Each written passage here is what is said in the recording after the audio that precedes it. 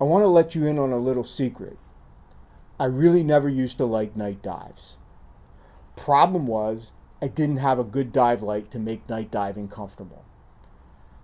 Hi, this is Jeff from Scuba Shack and Scuba Shack Radio to tell you about the SOLA 1200 Spot and Flood dive light from Light and Motion.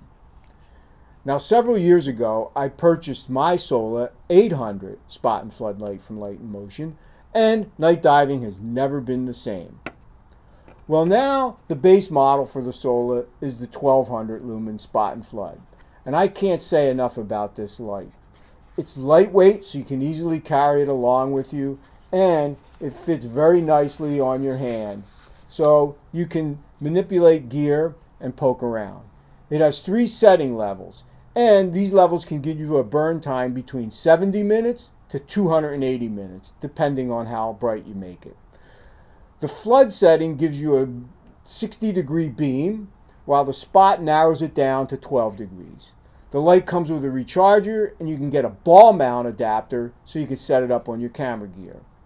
Whether you're using this light to poke around looking for critters or wanting to light up the water on a night dive, the SOLA Light and Motion won't disappoint.